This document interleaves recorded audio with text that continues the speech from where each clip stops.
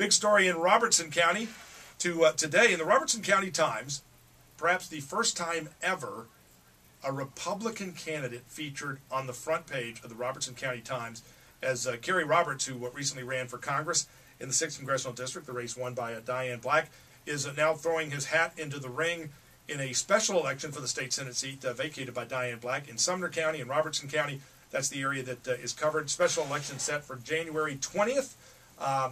And early voting will start basically January 1st, which means the campaign season is on now.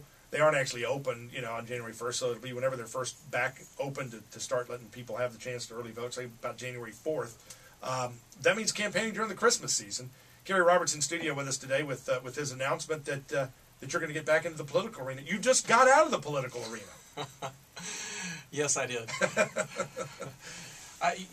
When I got into the congressional race, I really, my desire was to try and make a difference. And I'd never run for office before, never done it before, but was just somebody who was frustrated with the way that things were going and just had a sense that incumbents were vulnerable this time around. And, when I lost the congressional race, it really didn't change the desire to try and make a difference. And somebody had pulled me aside and said, you're really naive. You thought you could go to Washington and make a difference. The real battleground is here at the state. If you really want to make a difference, when Diane wins this race, you should run for her seat, because the next battleground is the state. The states have simply become administrators for federal programs, and the states have to push back or we're all going to be broke. We're all going to be wards of the federal government. And so I listened to that, and I thought about it, and I just said, well, I'll think about it. But at the time, I was really concerned about getting back to my business and trying to get caught up there. And I got involved in some of the campaigning and working on some of the different campaigns. And everywhere I went, people said, you really ought to run for Diane C. You really ought to run. And so I just kept saying, well, I'm going to work on my business, and here it is. It's time to make a decision. And my wife and I have talked about it and prayed about it, and we decided to do it. Now, in the congressional race, it was a long run. I mean, you had months and months and months. You were out on the campaign trail. You guys went to countless numbers for the Republican primary, and then obviously it continued on for Diane Black and Brett Carter after that. But for months, you were out there on the campaign trail.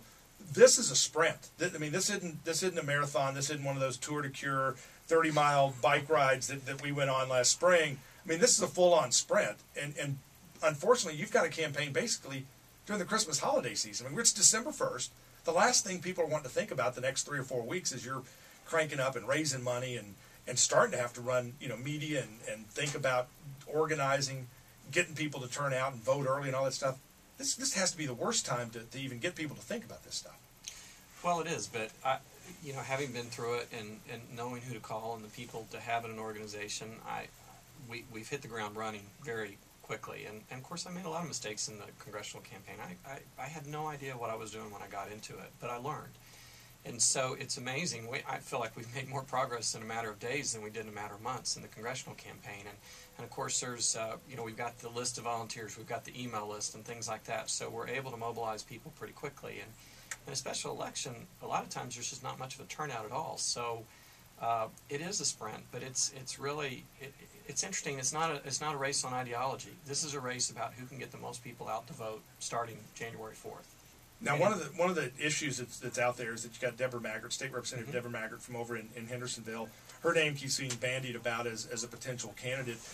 Do you have the sense that some people are waiting to see what she does before they get in? I mean, you're already in. Are others waiting to see what she does? Do you think she runs? Well, I think others are, and I don't think she'll run. I'll tell you exactly why. Deborah's a good fiscal conservative, and she knows if she gets in this race that she's going to cost the taxpayers a lot of money for a special election should she win. She just ran a race and won quite handily. She would clearly be a favorite in this race, but she also knows it would be extremely expensive to the taxpayers, and I just don't think that doesn't seem to fit her. She's a real responsible person. I just don't see her doing it. And she's in the midst of a caucus chairman race to be leader in the Republican caucus. She's in a it's very kind of hard position. if she's asking for that position to at the same time say, oh, by the way, either I just got elected or didn't get elected by my colleagues. Now I want to run for something else. I'm not sure how she finesses that. Do you have a website set up? Are you that far ahead? Or I know you just announced it today. Actually, we'll be shifting KerryRoberts.com from the congressional website to the state website very soon. And of course, we'll be on Facebook up later today.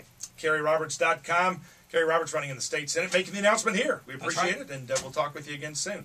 Hey, we're back tomorrow. In the meantime, go to gillreport.com. You'll find links to the stories we've talked about, and we'll be back tomorrow. Perfect. Thanks, man.